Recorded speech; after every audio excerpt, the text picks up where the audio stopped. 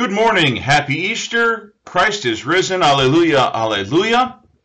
I hope you guys have a wonderful Easter Sunday. I hope that several of you are able to join us today, but still that you'll get a chance to enjoy this today. Instead of doing a traditional Sunday school today on Easter, we have decided to, based on some wonderful ideas from our formation committee, have you all submit sort of colored crosses in lieu of flowering the crosses.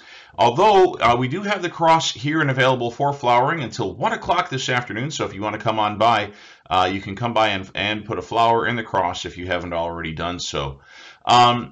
This is just a beautiful day, and it's so lovely to be here for Easter Sunday, and I'm excited to see or have seen many of you this morning.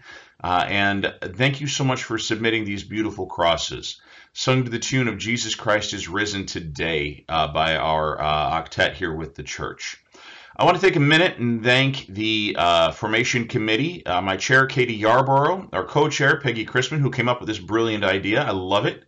Chris Infante Smith, Becky J., Dan Cricks, Jeff Silvius, Moira Berge, Marilyn Ladd, Keith Wilkerson, Tabitha Agon, Julie Schlegel, Tracy Saucier, our vestry representative on the committee, Cass McNinch, and of course our youth minister, Alex Hillis. Thank you all so much for being a guiding light and for helping us through this pandemic and for looking ahead and looking forward to getting us open and ready to go.